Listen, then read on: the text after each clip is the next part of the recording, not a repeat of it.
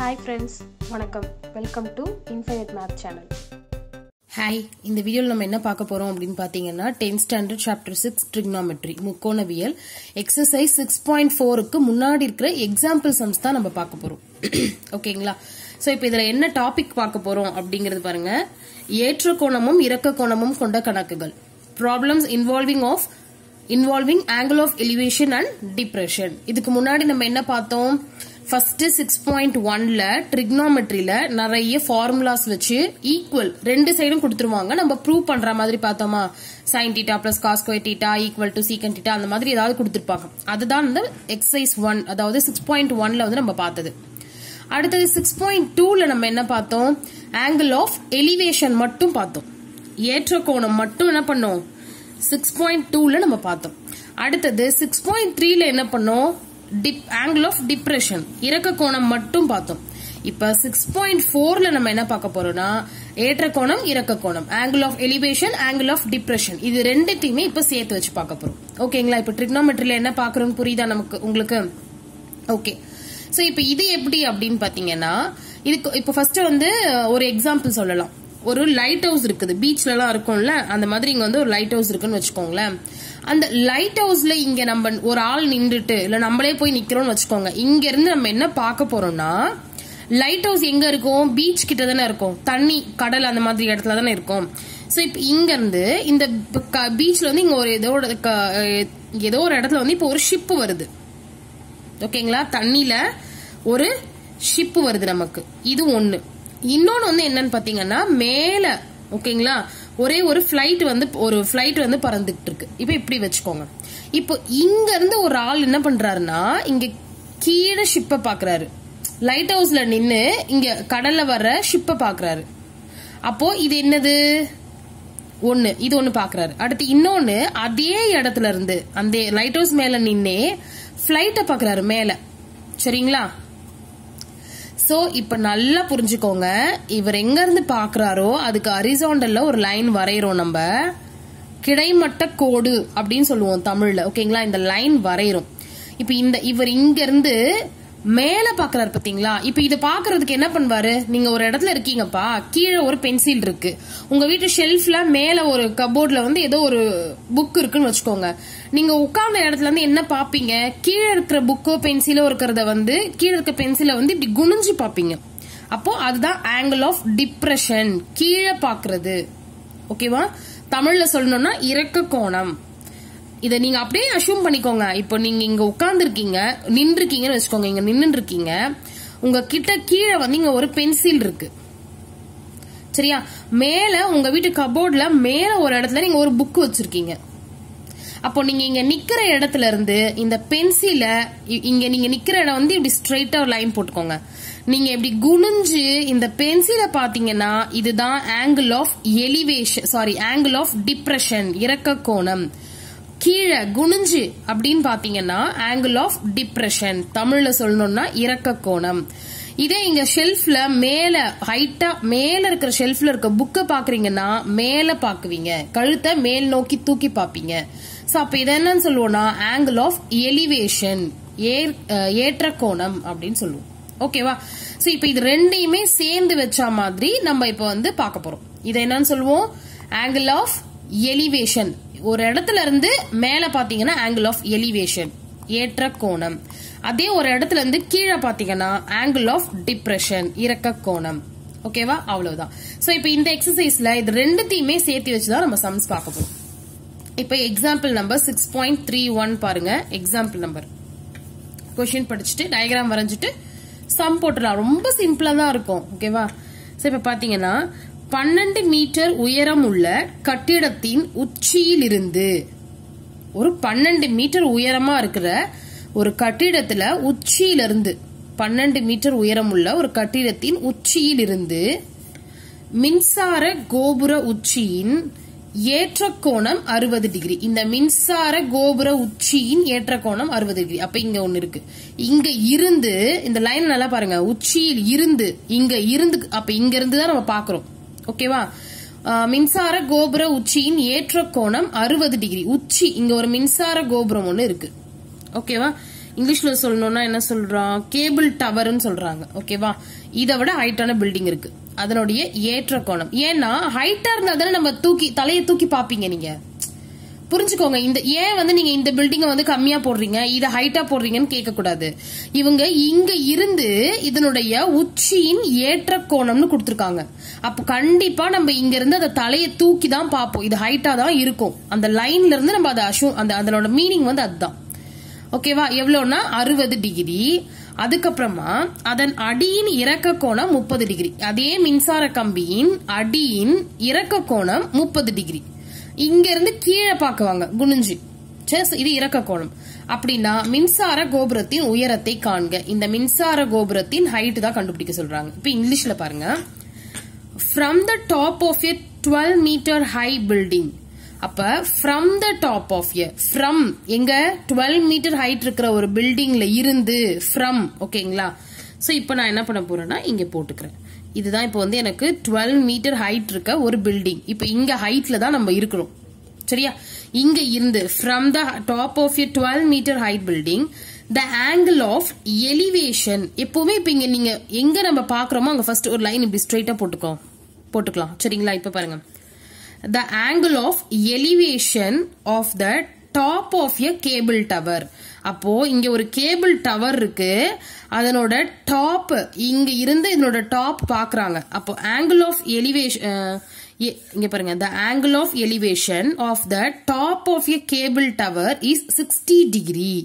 அப்போ இங்க இருந்து இது பாக்குறப்ப இங்க என்ன வருது நமக்கு, சாரி 60 டிகிரி, 60 டிகிரி. ஓகேவா, 60 டிகிரி வருது. and the angle of depression of its foot is 30 degree. இங்க இருந்து இதனுடைய அடி foot பாக்குறாங்க. அப்போ angle of elevation என்ன வருது அப்படின்னு சொல்லிருக்காங்க, angle of depression 30 degree. இந்த எக்ஸாம்ல வந்து கொஞ்சம் elevation depressionலாம் மாத்தி சொல்லிட்டு இருக்கேன், நான் கொஞ்சம் கரெக்ட் பண்ணிக்கிறேன். ஓகேங்களா, சாரி. சோ இப்போ angle of depression வந்து கொடுத்துட்டாங்க 30 டிகிரின்னு சொல்லிட்டு. determine the height of the tower. determine the height of the tower. இந்த டவரோட ஹைட் தான் நம்மள என்னன்னு சொல்லி கேக்குறாங்க. சரியா, ஓகே. இப்ப ஃபர்ஸ்ட் இதுக்கு நேம் வந்து புக்ல இருக்கிற மாதிரியே வந்து நம்ம போட்டுக்க போறோம். இப்ப இதுக்கு வந்து O அப்படின்னு சொல்லி பேர் வச்சிருக்காங்க. இது A, இங்க P dash, இங்க P, இது M, கேபிட்டல் லெட்டர்ல M. ஓகே, இதனோட ஹைட் வந்து என்னன்னு கன்சிடர் பண்ணிருக்காங்கன்னா ஹெச்ன்னு கன்சிடர் பண்ணிருக்காங்க. Okay, super. இப்ப இதுல ஒரு விஷயத்த நல்லா கவனிங்க. இதுல இருக்கிற அளவெல்லாம் நம்ம அப்படியே எழுதலாமா, என்ன இருக்கோ அதெல்லாம் எழுதலாம் பாருங்க. First OA 12 metre, OA equal to 12 metre. அடுத்தது இங்க பாருங்க, இப்ப கரெக்டா ஆங்கிள் எழுதணும். POM எழுதலாம், இல்ல MOP எழுதலாம். சரியா, இப்ப பாருங்க புக்ல வந்து MOP கொடுத்திருக்காங்க. சோ MOP ஆங்கிள், MOP எவ்வளவு கொடுத்திருக்காங்க, 60 டிகிரின்னு வந்திருக்கு. MOP. அடுத்தது MOP dash 30 degree angle, MOP dash 30 degree. அடுத்து இப்ப இந்த சைடு வாங்க. இப்ப இதுல ஒரு விஷயம் பாருங்களேன், இங்க இருந்து இது வரைக்கும் 12 மீட்டரா, அப்போ இங்க இருந்து இது வரைக்கும் எவ்வளவு இருக்கும், சேம் லென்த் இருக்குமா. சோ அப்ப இங்க என்ன ஹைட்டோ அதே தான் இதனோட ஹைட்டோ. அப்ப இது 12 மீட்டர்னா இதுவும் 12 மீட்டரா, அப்ப நான் என்ன போட்டுக்கலாம், MP dash வந்து 12 மீட்டர்னு போட்டுக்கலாம். So MP dash equal to 12 metre. இப்ப next MP dash equal to 12 metre பார்த்துட்டோமா. இப்ப அடுத்து என்ன பண்ண போறோம்னா, இது ஃபுல்லா இவ்வளவு பாருங்க, PP dash அப்படிங்கிறது H. Okay, PP dash equal to H. அடுத்தது இப்ப நமக்கு இந்த H தான் நம்ம கண்டுபிடிக்கணும். ஓகேங்களா, height of the cable, height of the tower, இதுதான் வந்து நமக்கு क्वेश्चन. மின்சார கோபுரத்தின் உயரத்தை காண்க, இந்த H தான் நம்ம கண்டுபிடிக்கணும். ஓகே, இப்ப நம்ம இந்த MP dash அப்படிங்கிறது இதுவும் 12 மீட்டர், இதுவும் 12 மீட்டர்னு சொல்லி எழுதிட்டோம். இப்ப இந்த MP இதை என்ன பண்ணலாம் பாருங்க, MP அப்படிங்கறத நம்ம என்னன்னு எழுதலாம், இந்த ஃபுல் PP dash மைனஸ் இதை எடுத்துடலாமா, MP dash எடுத்துடலாமா. இந்த PP dash இந்த ஃபுல் லைன்ல இருந்து MP dash எடுத்துடலாம். இதை எடுத்துட்டோம்னா நமக்கு என்ன கிடைக்கும், MP கிடைக்குமா. So இப்போ அதுதான் போட்டிருக்கேன். MP equal to PP dash minus MP dash. ஓகேவா? So இப்போ இது புரிஞ்சிருச்சா? ஓகே. இப்போ இவ்வளவும் இருக்கட்டும். இப்போ இந்த இடத்துல நான் சப்ஸ்டிட்யூட் பண்ண போறேன். PP dash அப்படிங்கிறது என்னது? H minus MP dash அப்படிங்கிறது 12. So MP equal to H minus 12. இப்போ இந்த அளவு மட்டும் நம்ம என்னன்னு சொல்லலாம்? இங்க பாருங்க, இந்த அளவு மட்டும் நம்ம என்னன்னு சொல்லலாம்னா H minus 12 சொல்லலாம். இந்த அளவு நம்ம என்னன்னு சொல்லலாம்? 12. ஏன்னா இதுவும் 12, இதுவும் 12. இந்த ஃபுல் லென்த் வந்து ஹைட் H. ஓகே. இப்போ ஒண்ணுமே இல்லைங்க, நான் ஜஸ்ட் இதை உங்களுக்கு எக்ஸ்பிளைன் பண்ணிருக்கேன். அதுக்கப்புறம் இங்க இருக்கிறத எடுத்து இங்க எழுதியிருக்கேன். இந்த ரெண்டு விஷயம் தான் இப்ப பண்ணிருக்கேன். இப்போ நம்ம டயக்ராம் எடுக்கலாம். இந்த ட்ரையாங்கிளை நான் எடுக்க போறேன். ஓகேங்களா? இந்த ட்ரையாங்கிள் MOP நான் கன்சிடர் பண்றேன். இன் ட்ரையாங்கிள் MOP இல்ல OMP எது வேணா வச்சுக்கோங்க. OMP புக்ல வந்து OMP எழுதியிருக்காங்க. இதுதான் வந்து ஒரு பிரச்சனை. இல்லைன்னா எக்ஸாம்பிள் சம்னா நான் உங்களுக்கு அதே மாதிரியே எக்ஸ்பிளைன் பண்ண வேண்டியிருக்கும். இன் ரைட் ஆங்கிள் ட்ரையாங்கிள் OMP சரியா? இப்போ இந்த ட்ரையாங்கிளை எடுத்துக்கலாம். என்ன இருக்குங்க? 60 டிகிரி. அடுத்தது இது P, இது M. இந்த அளவு நம்ம என்னன்னு கண்டுபிடிச்சோம்? H minus 12 போட்டோமா? சோ H minus 12 நீங்க போட்டுக்கிற. இது வந்து எனக்கு தெரியாது. ஓகேவா? இது தெரியாது, இதுவும் தெரியாது. இப்போ இது 60 டிகிரி. சரி, இப்போ இந்த 60 டிகிரி இங்க இருக்கு அப்படின்னாவே இதுக்கு எதிரில் இருக்கிறது இது என்னன்னு சொல்லுவோம்? நம்ம ஆப்போசிட் அப்படின்னு சொல்லுவோம். இத அட்ஜசன்ட், இது ஹைபோட்டனஸ். சோ இது நம்ம tan θ ன்னு எழுதிக்கலாமா? சோ இப்ப பாருங்க, tan θ equal to opposite by adjacent. oppositeங்கிறது MP by OM. இப்போ tan θங்கிறது என்னதுங்க? 60 டிகிரி equal to இந்த MP வந்து H minus 12 by OM. இப்போ tan 60 டிகிரியோட ஆன்சர் வந்து √3 equal to H minus 12 by OM. OM equal to H minus 12 by √3. சரியா? OM equal to H minus 12 by √3. இதை கண்டுபிடிச்சு வச்சிருக்கோம். ஓகே, இது இப்படியே இருக்கட்டும். இப்போ இந்த ட்ரையாங்கிள் எடுக்கிறேன். இப்போ இந்த ட்ரையாங்கிள் எடுக்க போறோம். ஓகேவா? சோ இப்போ வரையறேன் பாருங்க.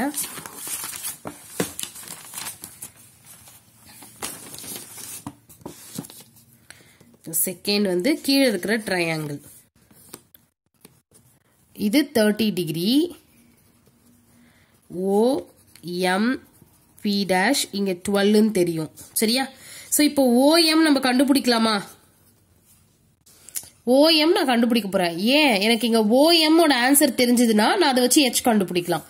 சோ இப்போ OM னா இப்போ இது தீட்டாவா?